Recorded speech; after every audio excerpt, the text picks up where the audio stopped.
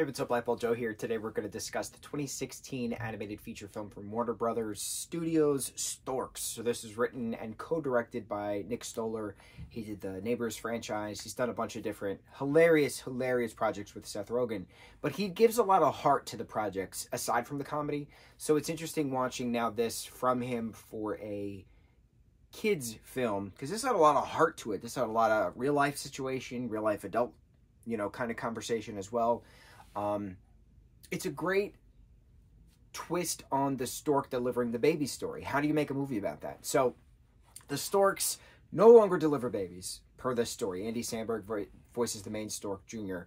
And so there was an incident with a stork 18 years ago, technically, with this baby that they named Tulip. And the stork refused to deliver her. Why did the stork refuse to deliver her? Stuff like that, right? Obsessed with my baby, my baby, my baby. And so then the storks moved on, banished that stork. The storks as a whole moved on, and they're just now a delivering service. So they ship boxes of product in whatever, it's called corner store or something like that.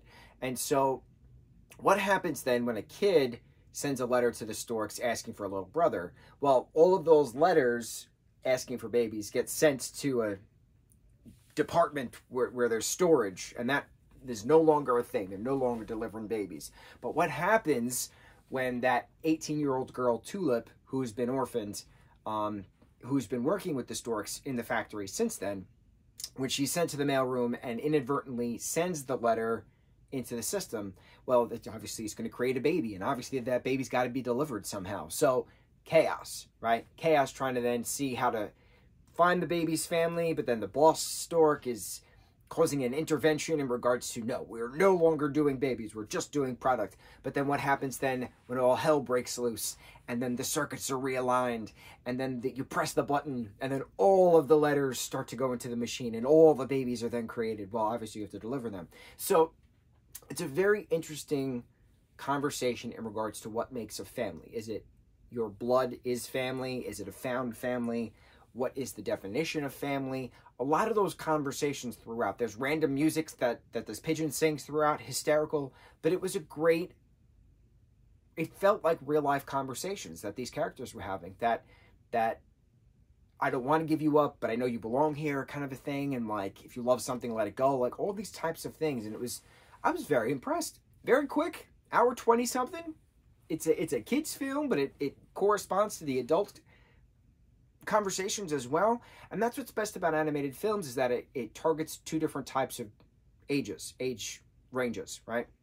Multiple age ranges, actually. That's what Ugly Dolls didn't do, which is what I was kind of referencing in the last review. It was just such a story, a cookie cutter story that we've seen so many times. There was nothing new or exciting about it. This was new and exciting because it was a different take on the stork story. It was a different, what happens when the storks don't deliver babies anymore? What do? And what happens when the pods that they use to deliver the babies are gone? Well, they have to wrap them in some kind of sheet, obviously, as the typical stork depiction.